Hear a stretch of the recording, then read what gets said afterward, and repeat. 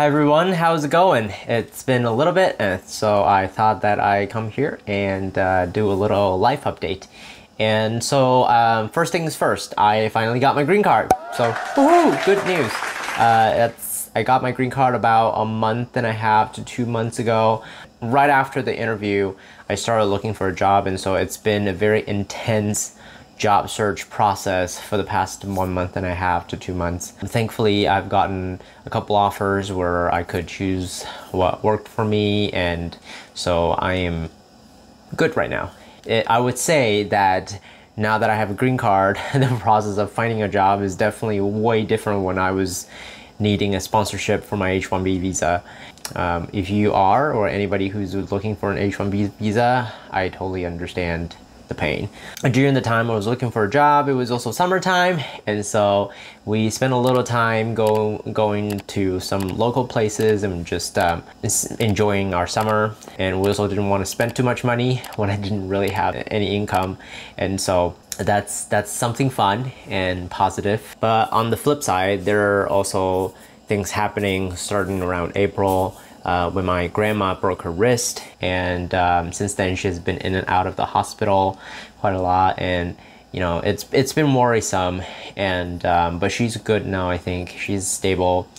I think one of the hardest thing for immigrants like us is that distance from your family, distance from your home country makes it hard. Also, like the cost, the time difference, the having to take time off just to visit back, adjusting the time zone. It already posed a certain level of stress and difficulty. During the waiting period of my green card, I was also very restricted, and I couldn't really go in and out of the country. It was harder for me. But I'm glad that grandma is doing better now, and hopefully I will be able to visit back soon. And I'm sure you probably have seen the thumbnail and are curious about what's happening. And that's another thing that really had happened, quite a major event during the summertime, during August. This one night, I was looking through our line chat, our family line chat. I saw something about a heart attack. And originally I thought it was grandma, but then I realized the chat was from my small family, like my mom, Peter, Alvin, and I. And basically Alvin was mentioning heart attacks, and I realized he was talking about Peter. Essentially, Peter had an arrhythmia during his sleep, and fortunately his girlfriend was there right next to him when it happened.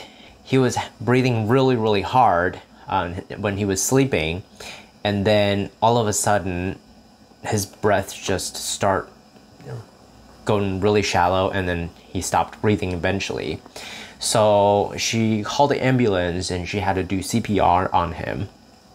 And what was really interesting about the whole thing was his girlfriend just had a CPR lesson or training a few days before. And also a couple of days before he visited his girlfriend, he was visiting my mom.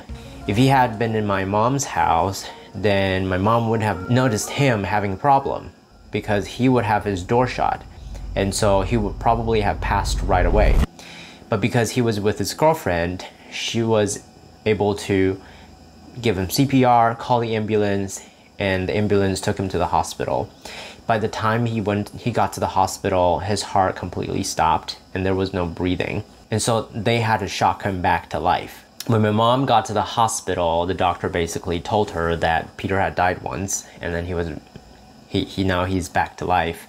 And mom was telling me that at first Peter wasn't really thinking straight. He couldn't remember where he was, and he kept asking the same question, like where he was, what had happened. So imagine you're sleeping, and next thing you know, you're just in the hospital. That's basically what happened to him. He didn't remember anything else. The last thing he remembered was he just went to bed. And then so they had to do some examination on him. They found out it was the Brugada syndrome. It is a rare but potentially life-threatening arrhythmia, and it is a syndrome most commonly found in the Southeast Asian population. Male has more chances of getting it than female, about 7 times, I believe. And statistically, 2 patients out of 10 have this because of genetic causes. For Peter, we're still really trying to find out whether he has this because of genetic causes, because if he does, then that means both Alvin and I also will have to get checked, including my mom as well. All of this happened all of a sudden, and he's fine now. He's under medication. He also had a surgery to install a implantable cardioverter defibrillator. And he said that they will install it on the less used hand. And so he's a left-handed, so they installed it on his right hand chest, right below his collarbone. And this isn't really the story that I'm expecting myself to be telling.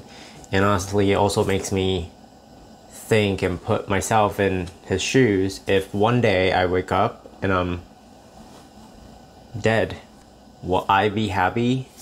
Will I be satisfied with what I have done in my life so far up to this point? It really makes me want to live life more. We all probably have experienced more of that kind of thought after the pandemic hit, after we started working from home. I mean, not everybody has that luxury, but there is more awareness in terms of living the now, and work is not your life, that kind of mentality.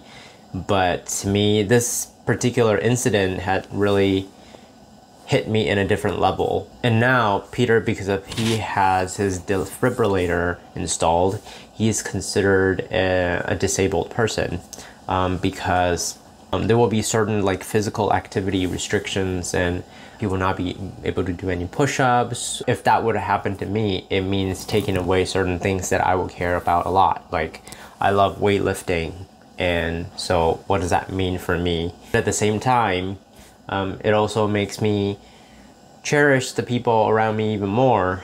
I couldn't have imagined that if I had lost my brother, because it would, yeah, I couldn't imagine it. So I'm glad that he's fine now. Peter is a fighter, and he's very strong, and so I'm very proud of him for that. And I hope that by telling this story, it also encourages you to live your life and maybe think about what you have done, and maybe change the ways if you're not happy with your life right now. With the channel that I'm creating, one of the things that is really strong in my head is that our life is ours to create. And so I do hope that all of us are learning from lessons like this and growing from it. And yeah, that's it. Those are my big life event updates.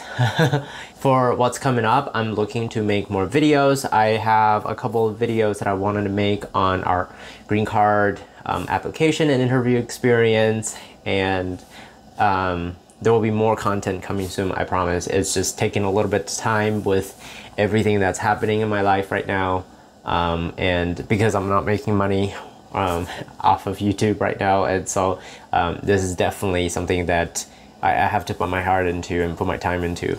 So thank you for the patience, and that's it. I thank you so much for watching. I appreciate you. I love you all. Stay well, stay healthy, and live your life, create your life.